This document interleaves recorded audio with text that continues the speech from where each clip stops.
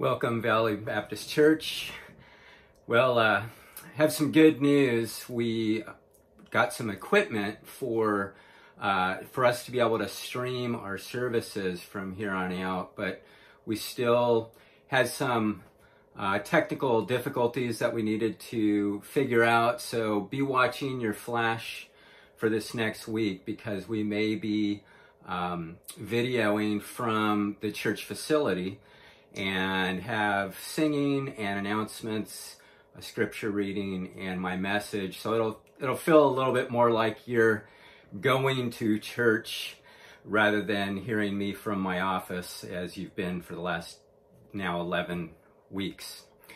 So we're going to continue our series in the book of Daniel, but before I do that, I want to make a few announcements and then ask you to join me in prayer. Again, one of those announcements is be praying that we're able to do the streaming. Again, we're going to attempt to do that this week. Watch for that, because what that means is we'll be live, and we're either shooting for 10:30, but we'll let you know for sure if that's on. If not, it'll be done like this. And again, the best way for you to find that out is you should be subscribed to the Valley Flash. And that way, all you got to do is click where it tells you to click, and you'll be able to figure it out pretty easily.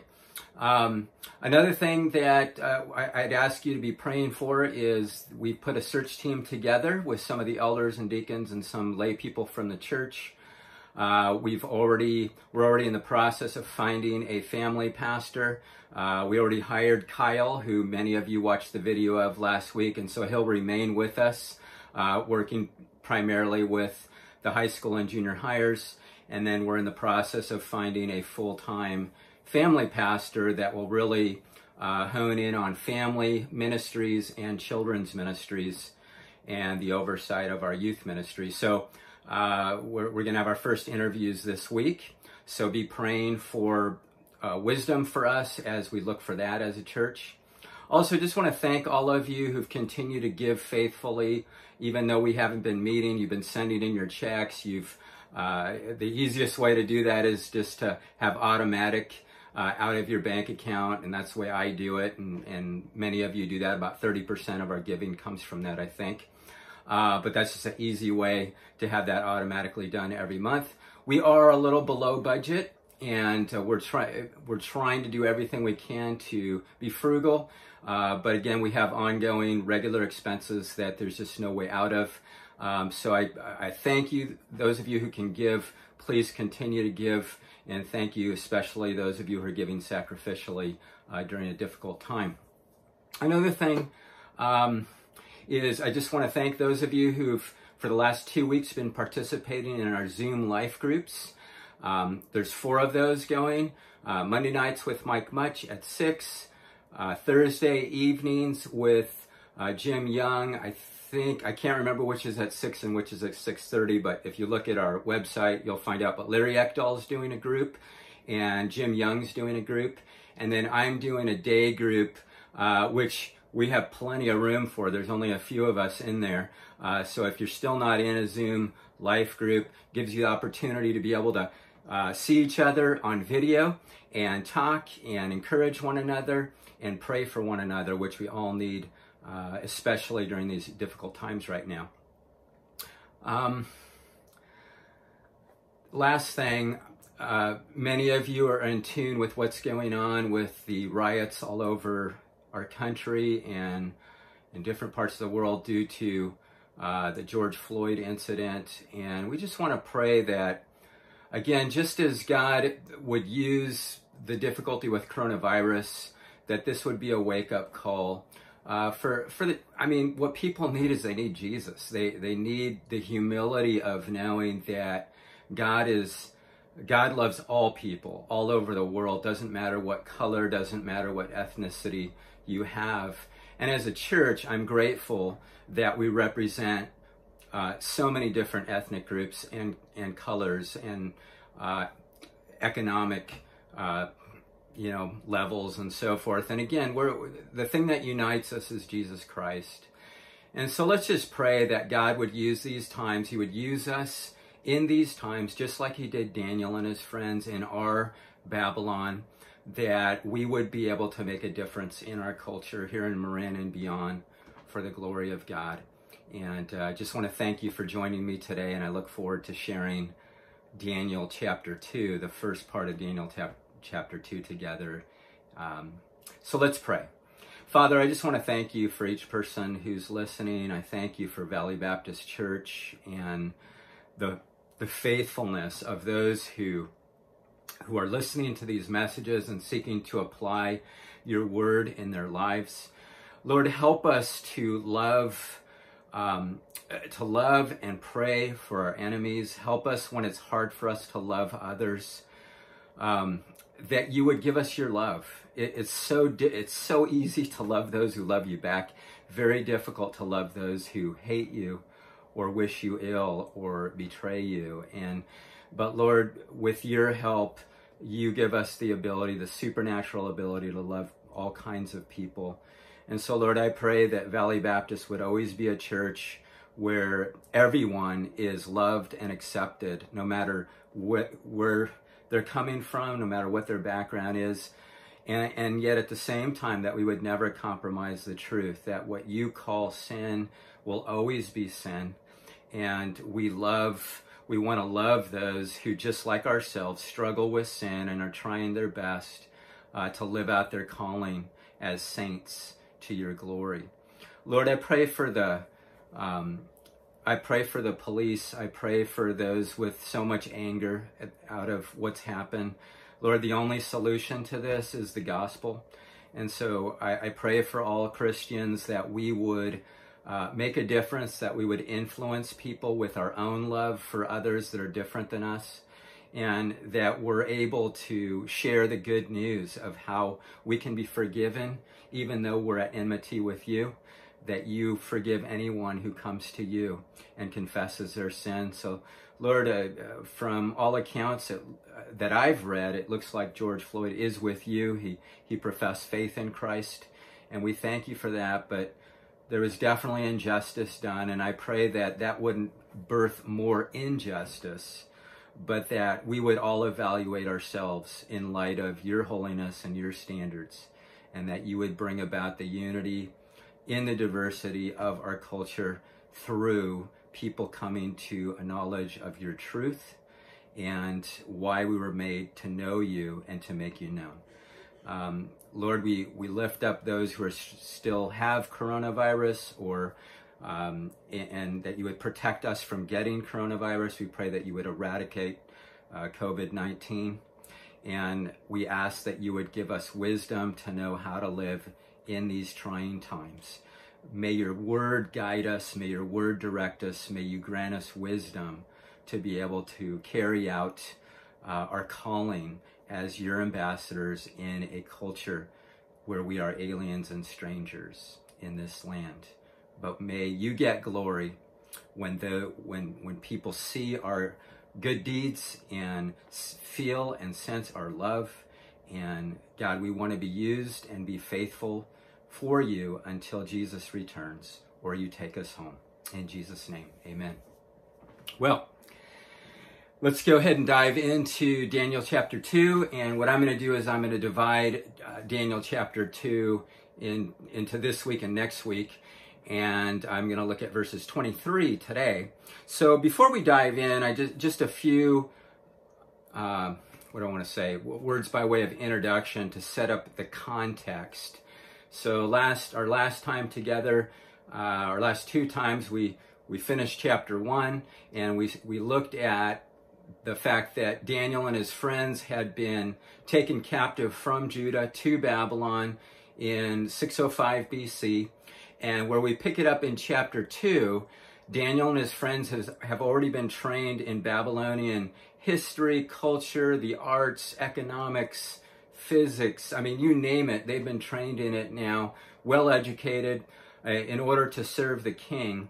And their 3 years of training now are up, and now they're about to be given their specific positions in a high place in Babylon under the authority of King Nebuchadnezzar. And so that's where we pick it up here. And there's two different passages that we don't have time to go into at length, but I think that set up the context as well. One is Joseph and his dreams in Genesis 41. And Joseph, if you remember in Genesis, in the story of Genesis, it's interesting because Joseph and Daniel are two characters in the Bible that really stand out because honestly, you can make a case that there's no talking about or no descriptions of evil in their lives. What we see is two men that were faithful to God, loved God, and were put in high positions, both of them at the prime minister level, Joseph in Egypt and Daniel in Babylon. When Egypt was the greatest nation and when Babylon was the greatest nation, that they both served under pagan rulers, and yet God used them to carry out his common grace among pagans as well as his followers, and use them to do great good for all people, and especially to point others to the gospel that was to come, the Messiah that was to come, Jesus, and that by putting our faith and trust in him, we can have salvation by grace through faith alone in Jesus. So that's one aspect, is dreams. And dreams, it's important that you understand, were very big in the Middle East back then. They still are. As a matter of fact, I've recommended to many of you that the greatest autobiography I've read in recent years, and I can't think of a better one, is Seeking Allah, Finding Jesus by Nabil Qureshi, who came out of being a Muslim, came out of a devout worshiper of Allah, and took a 4-year process of evaluating both Christian truth claims as well as the claims of Islam and comparing them. And through that, he ended up becoming a Christian. And now he had cancer a few years ago. He's with the Lord, but he continues. We can watch his videos. We can read his books. And I highly recommend Seeking Allah, Finding Jesus. If you're wondering what to do during this time, great book. Many of you have already bought the book and read it, and you've told me it's one of the best books you've ever read. So I highly recommend that to you. But one of the things that we see in that book is that Nabil Qureshi and many Muslims around the world, that God has spoken to them through dreams, just like he spoke to Nebuchadnezzar and he spoke to Pharaoh, and then gave Joseph the ability to interpret Pharaoh's dreams, and gave Daniel, we're going to see, the ability to also interpret the dreams of a pagan king. God oftentimes will speak to non-believers through dreams. And when I was in India in 1999, I had the experience of both seeing this in action, where pagans had dreamed dreams related to Jesus. And when we came to them and told them about Jesus, they said, "We dreamed about this." And I had the privilege of experiencing revival. I hope I get to experience it again here in Marin County. But when I was in India, in one day, I had the privilege of sharing the gospel with 40 people. And 39 of those repented of their sins and put their trust in Christ in just a few hours. And I got to baptize those people. More people than I probably baptized in America in my lifetime.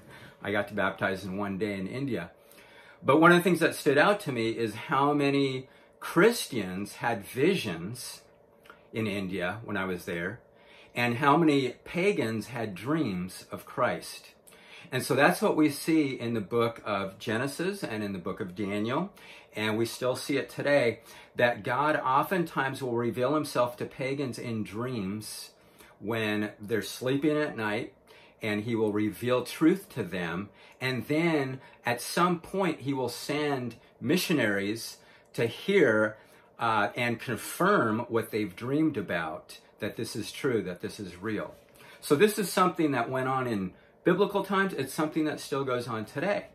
But what's interesting also is in the Old and New Testaments, you'll find that followers of Jews in the Old Testament who were looking forward to the Messiah, who put their faith in Jesus, had many visions of Jesus. And we see that, for instance, in Isaiah 6, the famous vision that Isaiah has of Jesus, according to the book of John, that's a vision of the one who rules, the one who reigns, the only God. So it's important that you understand that even though if God has not spoken to you in a dream or a vision, and I've never had that happen to me, we primarily get what we know about God, and God communicates to us through the Bible. And we even see that in Hebrews chapter 1, that in the last days, or in the first days, God spoke through his prophets. And he talks about through revelation, through dreams, through visions. But in these last days, he's spoken to us through Jesus. So we have the whole Old Testament, the whole New Testament, where we can go anytime and read about and listen to what God is saying to us and how to apply it. And we need to take advantage of that. And that's why we're always going through a book of the Old Testament or a book of the New Testament, the whole counsel of God, how it all fits together, and how it relates to our lives. So when we start chapter 2, which we're going to in just a second, it's important that you understand the importance of dreams in the way God speaks to pagans. And so that's one aspect of the context that's very important for you to get. A second thing that's very important for you to understand in relationship to the context is Isaiah chapters 40 to 66, because Daniel would have known Isaiah for the whole book of Isaiah. And so it was a history of what God has done for his people Israel, but also a ton of prophecy of what was to come. And just like last week, we saw that Daniel and his friends were able to remain firm and remain faithful in a alien culture, foreigners in that land, and remain firm in their creed and their convictions, and be used in that culture for the glory of God, based on what they knew of the scriptures. And we'll perhaps remind you of a little bit of that in a few minutes. Oh, I need to take a drink. So what we have in Isaiah 40 to 66 that Isaiah would have known as well is he's in a very pluralistic, idolatrous culture. And Nebuchadnezzar and any king in Babylon would also see himself as a god. And we're going to see that in a few chapters, in chapter 4. So there's a plurality of gods where even Nebuchadnezzar thinks he's a god, but they're gods for different things. And what Daniel would have known, according to Isaiah chapter 40 through 66, is that there's only one God, that God is great, that God knows all things, that God's all-powerful. In other words, everything we know about the nature, the character, the attributes of God, we see in Isaiah chapter 40 to 66. And it's specifically in comparison with the idols of the time, the idols of the day. So here Daniel is about to serve a king who thinks he's a god, little g, and in a very pressure-induced situation, which we're going to see as well. And so you and I, oftentimes now and in the future, are going to find ourselves in pressure-filled situations where our job's on the line, our marriage is on the line, our relationship with our children is on the line, and it's over issues of idolatry, truth, and the application of those things. And unless you're really grounded in good, solid theology that takes your roots deep, so that when the winds, the storms, the trials blow through your life, you don't fall over, you don't topple down, but you're able to remain firm in the truth.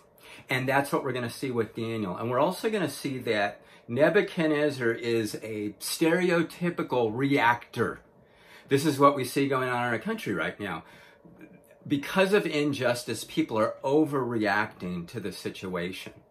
And that's what you do in the flesh. That's what you do when you think things are out of your control or that you're trying to control things. That's what you do when you don't know that God is sovereign over everything and he's working out all things for your good and his glory. You take matters into your own hands, and when you take matters into your own hands in the flesh and not for the glory of God, it results in catastrophe. So I don't want your life to result in catastrophe, and I don't want my life to result in catastrophe. So again, what we're going to learn from Daniel is so relevant to whatever you're going through and whatever I'm going through today. We are under pressure.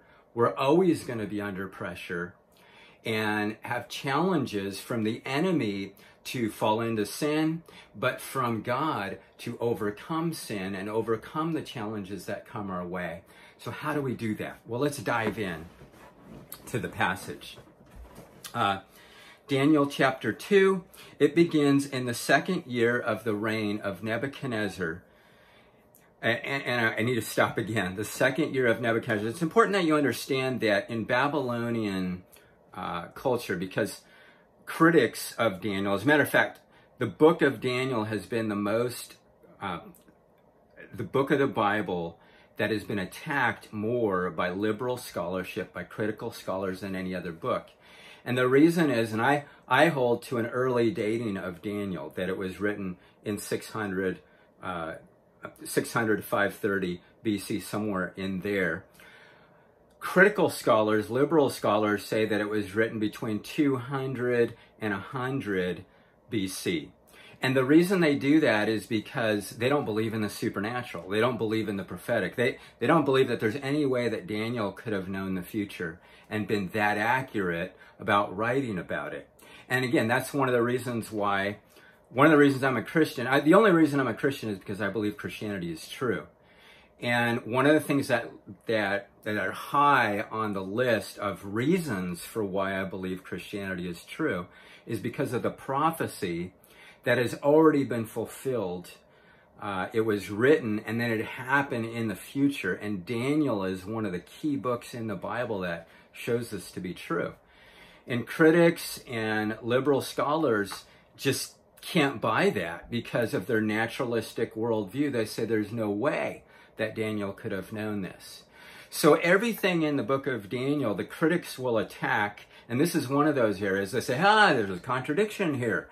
This wasn't the second year of Nebuchadnezzar's reign. This was the third year of Nebuchadnezzar's reign. But what they're doing is they're basing it on the Hebrew standard of chronology rather than the Babylonian standard of chronology. And I don't want to spend too much time on this, but I just want to point it out in case somebody objects to the early date of Daniel to you, that the quick way to explain this is like this, is that in the years of Daniel's training, the first year of Daniel's training was the first year of the what's called the accession to the throne of Nebuchadnezzar. So you have the first year of Daniel's training, the second year, and the third year, and that's where we pick it up here. But for Nebuchadnezzar, it's his second year as king, in the sense that the first year is considered accession, and then he has the second year, and then the third year. And so he's having his dream in Daniel's third year and in Nebuchadnezzar's second year as king. An easy way to get this is in America, we go to school before college for 13 years. But if you start in first grade to 12th grade, that's 12 years. So kindergarten doesn't count as a year. It's the accession year, so to speak. So that's how you reconcile these differences. It's actually very simple, but liberals and critical scholars make a big deal about this. And that's why anytime that somebody criticizes the Bible or somebody says the Bible's full of contradictions, there's always a pretty good answer for these kinds of things, and this would be one of those. Okay, so if you didn't get all that, play it back, or you could ask me or email me and I can explain it if I didn't explain it that well there. Okay, so in the second year of the reign of Nebuchadnezzar, he had dreams, and his spirit was troubled, and his sleep left him. So here he's got these dreams. It appears to be the same dream over and over again, and because of that, he can't sleep at night. These dreams are so real, and he believes that the gods are communicating to him about the future of his reign and the empire of Babylon. So he's very troubled by this. So verse 2, then the king commanded that the magicians, the enchanters, the sorcerers, and the Chaldeans be summoned to tell the king his dreams. So this is his cabinet. These are the highest level counselors that he has in his kingdom, and he wants them to come and tell him his dreams. So they came in and stood before the king. And the king said to them, I had a dream, and my spirit is troubled to know the dream. The Chaldeans said to the king in Aramaic, and by the way, this verse 4 begins the Aramaic section of the book of Daniel. So from Daniel 2:4b until the end of chapter 7, verse 28, it's all Aramaic here.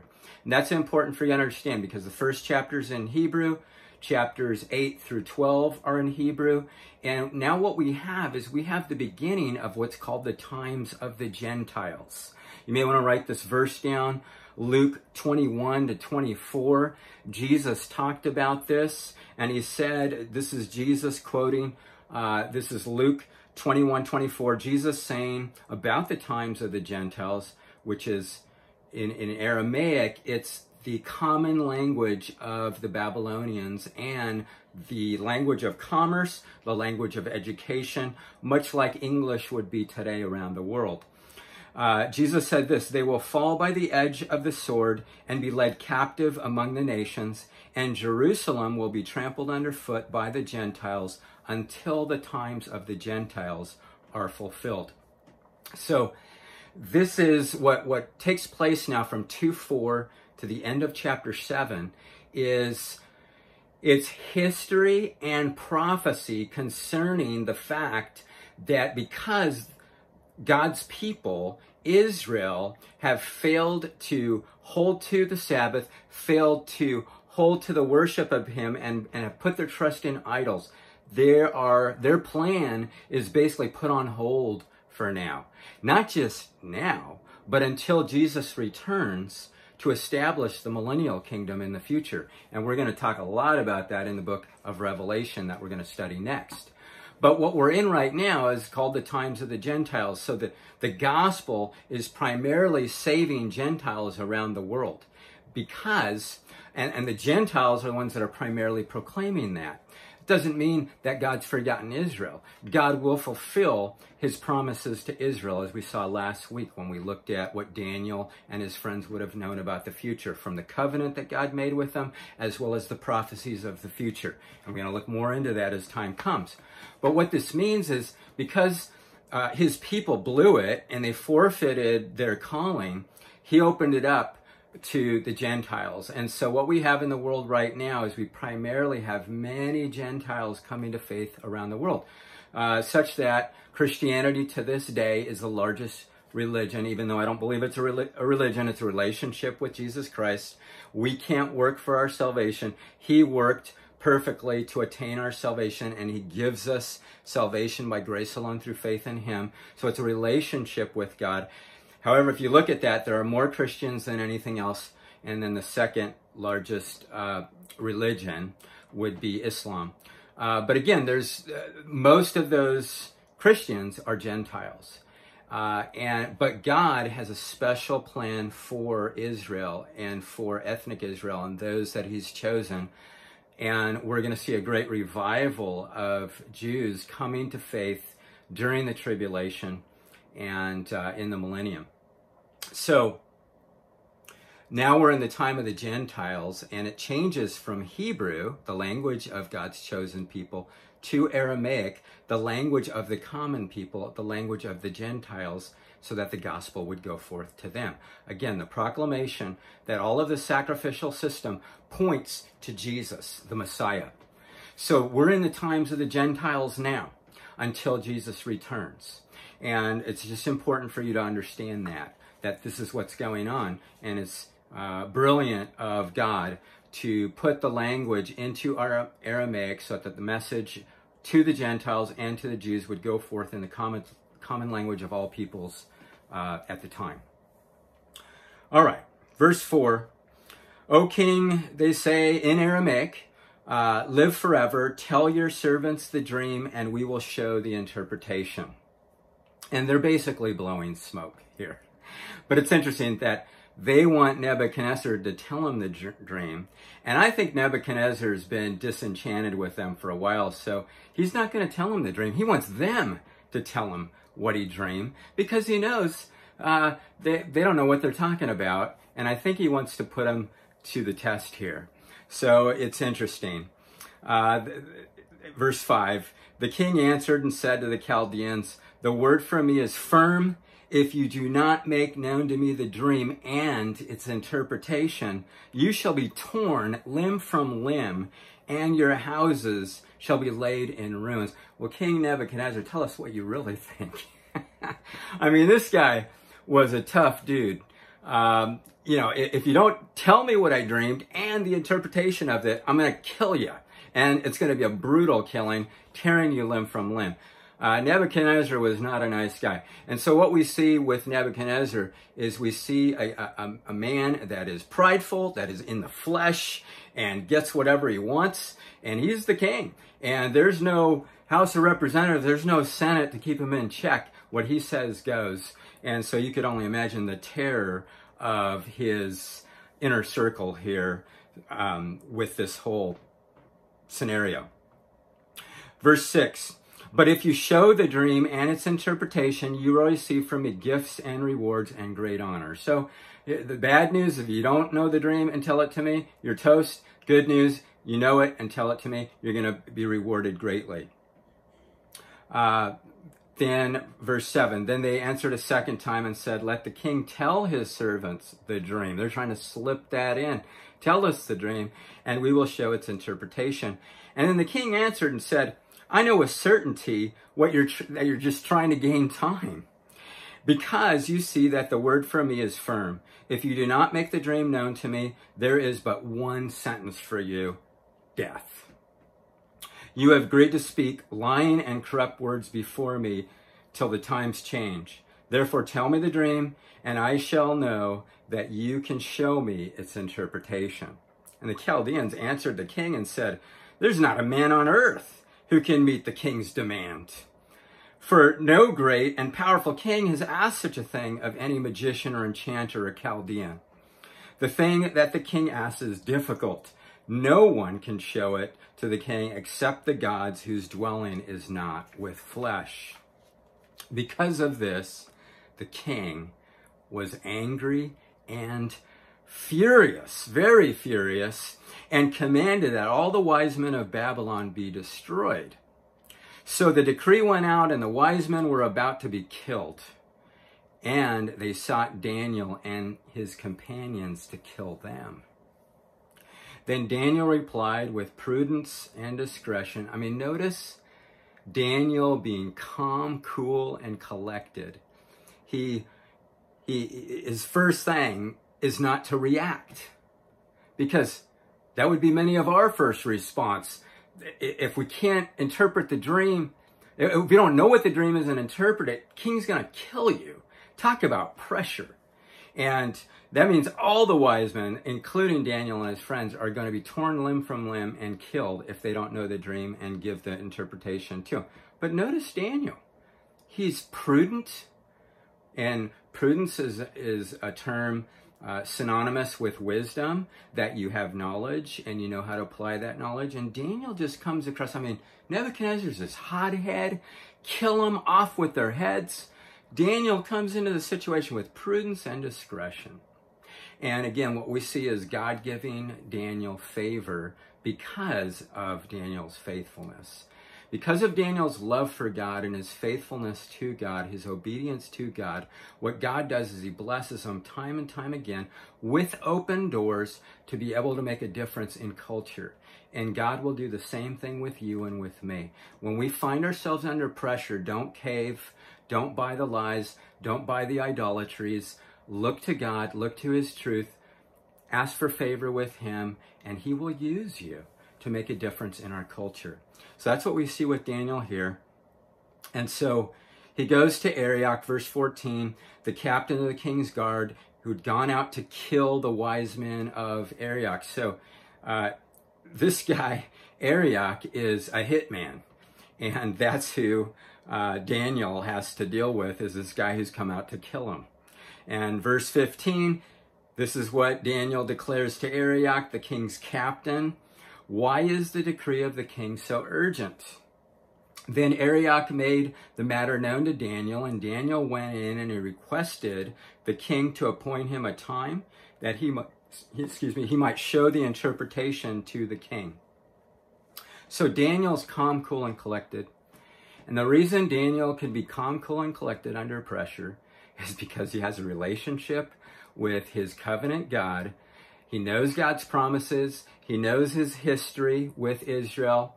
He knows the truth. And he holds on to that with every fiber of his being, no matter what the circumstances are. And that's why Daniel remained faithful. That's why Daniel was used mightily. And you and I have that same opportunity in our culture today. So let's pick it up at verse 17. Then Daniel went to his house and made the matter known to Hananiah, Mishael, and Azariah. And it's interesting that Daniel's using their God-given names instead of their Babylonian names, his companions, and told them to seek mercy from the God of heaven concerning this mystery, so that Daniel and his companions might not be destroyed with the rest of the wise men of Babylon. And then the mystery was revealed to Daniel in a vision of the night. Then Daniel blessed the God of heaven, and Daniel answered and said, Blessed be the name of God forever and ever, to whom belong wisdom and might, or power. He changes times and seasons. He removes kings and he sets up kings. He gives wisdom to the wise and knowledge to those who have understanding. He reveals deep and hidden things. He knows what is in the darkness, and the light dwells with him. To you, O God, my fathers, I give thanks and praise. For you have given me wisdom and might, and have now made known to me what we asked of you. For you have made known to us the king's matter, the king's dream. So what I want to close with real quickly is just 3 things to do when you and I are under pressure. And they're in the last few verses that we just looked at, verses 19 to 23. Next week, we're going to look at the actual dream and its interpretation and the significance both in history and in prophecy. And you're going to just see the incredible supernatural element here that Daniel didn't have the ability to do this, but that God gave him the ability. And that's important in and of itself, that you remember that whatever you're going through, God knows that you're going through it, and you need to come to him. And so there's 3 things that Daniel does. Instead of reacting, instead of being all freaked out about the fact that the king's going to kill these guys, he goes first to God. Why? Because he knows his God.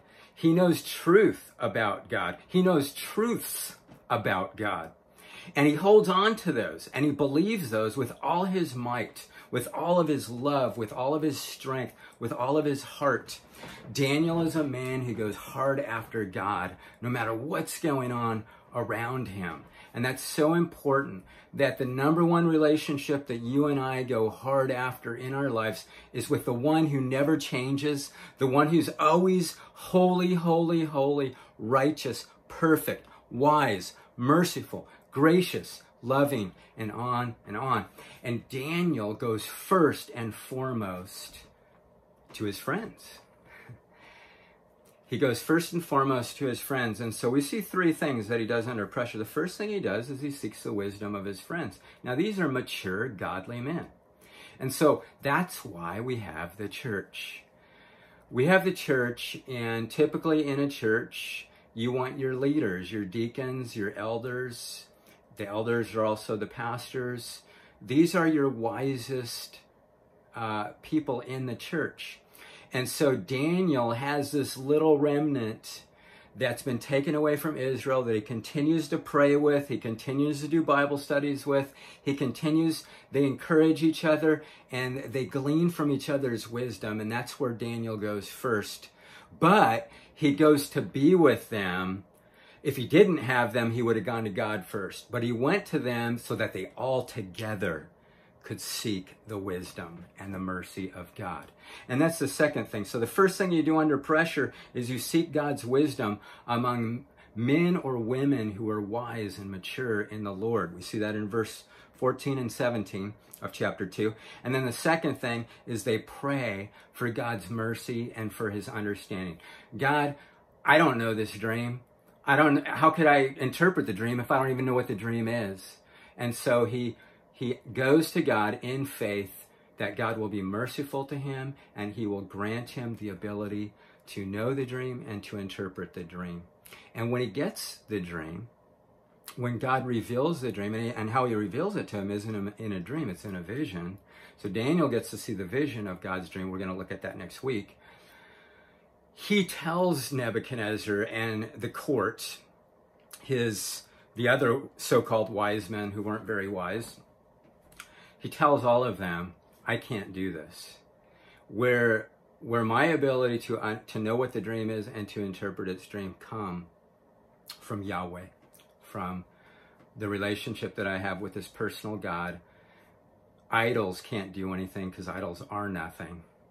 They're a fig Newton of your imagination. But my God knows all.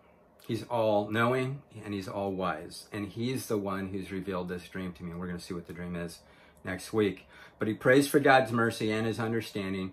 And God is both merciful and gives him the understanding of the dream and the interpretation of the dream. And then thirdly, under pressure, what he does is after he prays, the very first thing he does is he blesses God. And he praises him.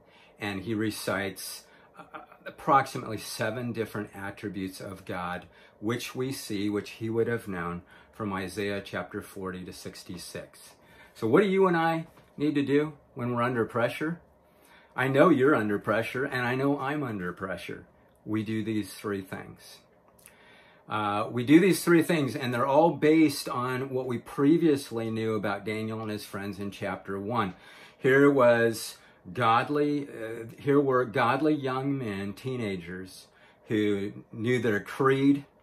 We looked at this last week. They knew the covenant of God.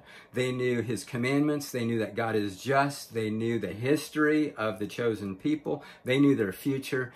And they realized that all of this would serve them well in a pagan culture.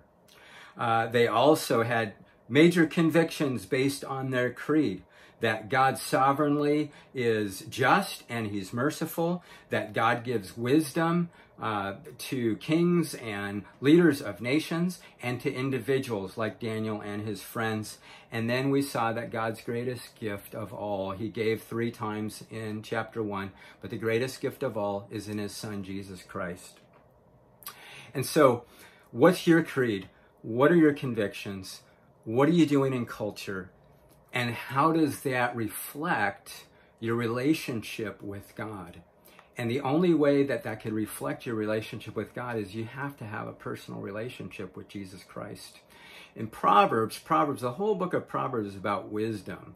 And essentially what Proverbs is it's an encyclopedia of what the only perfect wise man who ever lived, who that is and who that was and what he's like. And Proverbs, the book of Proverbs, points to Jesus. 31 chapters in Proverbs. I don't think that's by accident. 31 days in a month. I've heard from many biblical scholars and missionaries and godly Christians of all stripes, men and women, that have said what kept them faithful, how they remained faithful, is they read a proverb a day. And what the Proverbs do is they point you to who the book of Daniel points you to. The only man who was ever faithful 100% of the time. And you and I need to keep our eyes on Jesus, the one who's the author and the perfecter and the finisher of our faith.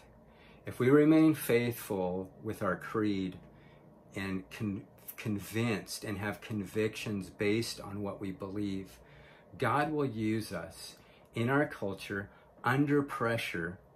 And the pressure that you're in right now, the pressure that I'm in right now, what we need to do is exactly what Daniel did. So would you close in prayer with me and ask God to give us understanding, to be merciful to us, to give us the wisdom we need with the pressures that we're under, to remain faithful and true to the author and the finisher of our faith, our Lord Jesus Christ. And if you've never put your trust in Jesus Christ as your Savior and Lord, you can do it right now. All you need to do is just confess your sin and repent of that. Turn from that. Turn from your idols. Turn from the things you've been worshiping or putting before Jesus. Say, Jesus, I want to be like Daniel. I want to be like John the Baptist. I want to be like other Christians I know that I see under pressure putting you first. I want to be that. So would you join me as we close in prayer? Dear Heavenly Father, I just want to thank you for each person who's listening right now. And Lord, some of those listening are under tremendous pressure. But again, when we go to Daniel, it's such a breath of fresh air, because I doubt that very many of us are under the pressure of literal death from a king. And yet Daniel, under that pressure, was able to be calm and cool and collected. And he was able to respond and not react. And he was able to gather together with other believers and share collective wisdom and pursue you for mercy and understanding. And God, you helped Daniel. You gave him exactly what he needed. And then we're going to see next week that you raised him up to the second highest position in all of Babylon because he was faithful to you. And he pursued you. And he knew what he believed. And he was convicted of the truth. And you used him in Babylon. And God, we want to be used by you as well today in our modern day Babylon in which we live. May we be faithful to you, the one who is always faithful to us. And Lord, I pray that if there's anyone listening right now who doesn't know you personally, God, thank you that you revealed yourself to me many years ago, and that all I knew to do was confess my sins. And your word says that if we confess our sins, you are faithful and just to forgive us of all of our sins and cleanse us from all unrighteousness. Would you cleanse those who are listening right now, who confess their sins of all their unrighteousness? And would you, in place of their sins, replace that with the righteousness of Christ, the one who's all wise, the one who's perfect, the one who came to die on the cross for our sins individually.